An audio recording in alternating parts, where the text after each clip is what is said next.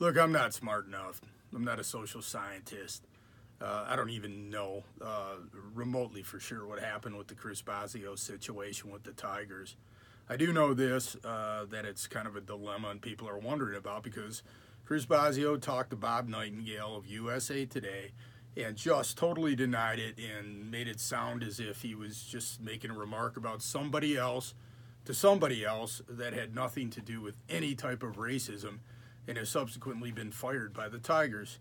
Ed Avila has insisted and not talked about what actually happened or the circumstances. It's a human resources issue for the Tigers in that regard, but stands by that and is pretty adamant about it. Now, this is what I know.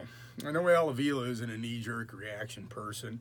I know he's not an overly reactionary person. I don't know Chris Bosio that well. I've only had a couple conversations with him, and there was nothing unusual in those conversations. I do know this, that we have a world that deciphering these type of things has become almost impossible. Everything seems to be he said, or she said, or he said, she said type of thing. And then we've got to sort out each individual one and try to figure it out. I know this, I don't see a motivation. Why would a kid accuse somebody of saying that for no reason? Why would the Tigers stand by this for no reason? But, Chris Bosio was pretty adamant in what he said.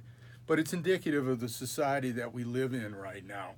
We don't know which end is up, and we don't know why. And to be honest with you, this is just another thing that confuses me. I would love to have an opinion about it and say, it's this or it's that. But tell me how. How can you honestly have an opinion and decide what it is? And you have to protect the privacy of people in those situations about what happened if you're a company. And you can't just constantly be publicly debating it. So it's just kind of an odd thing.